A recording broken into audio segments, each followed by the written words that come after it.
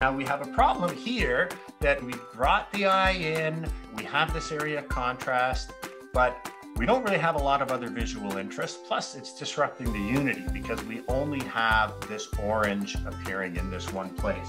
So what can we do to fix that? Well, let's introduce that orange's influence down here. Let's mix some of the orange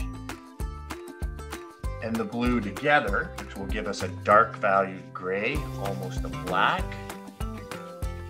Now, we don't want it just to appear gray though. Let's put a little bit more of the orange influence up here. We can add a little of the orange here, but what we don't want it to do is be in the same intensity as the orange up in our center of interest. And so it's kind of like, well, how much do we need to add or knock back or whatever? And the answer is always enough.